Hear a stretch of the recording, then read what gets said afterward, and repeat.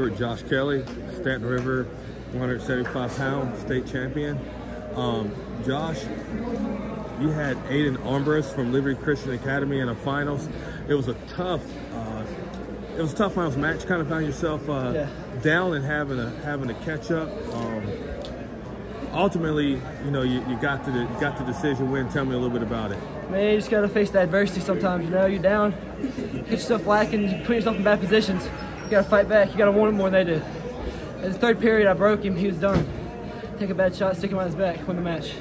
Yeah, I saw that. It looks like, you know, I could see that his cardio started to get the best of him, and he was kind of breaking there a little bit mentally.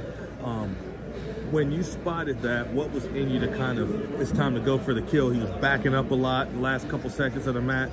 So tell me a little bit about your mindset about the last 30 seconds. Man, you're in the state championship. You worked all year to get here. You're down by 2, but last thing in your mind is losing this match. You worked all year just to get to this final match. It's in your mind the whole time. You just got to work. You got to push pace, but I can't keep up. So tell me a little bit about your training partners and your coaches. I know you, before you can even get your hand raised, you're already over there jumping into your coach's corner. Couldn't thank my coaches enough, man. We're so blessed. Best coaching staff in Virginia, hands down. You know, best training partners out there. Man, I got Landon Spence as my partner, man. He's nothing better than it, you know. So my guy, one of your coaches, you guys had a good addition to your coaching staff in Josh Kendig, Division I finals from Oklahoma State. He's coached some of the best wrestlers in the country. Tell me a little bit about his addition to the program and how he's impacted you.